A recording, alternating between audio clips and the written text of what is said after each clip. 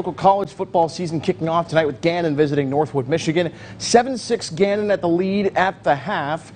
And Melvin Blanks with a touchdown run there with 102 yards on the ground in the first half. In the third, it was first-year quarterback for Gannon. Ohio State and Bryant transfer Corey Curtis finding Isaiah Pay for the 8-yard score. And then tied at 14 to the fourth, he found Sam East for a 9-yard touchdown pass, 21-14. Northwood would score with 18 seconds to play in regulation to force overtime, tied at 21. And in the OT, after a Gannon touchdown pass from Curtis to East, it's the Gannon D with the final stop to preserve the win.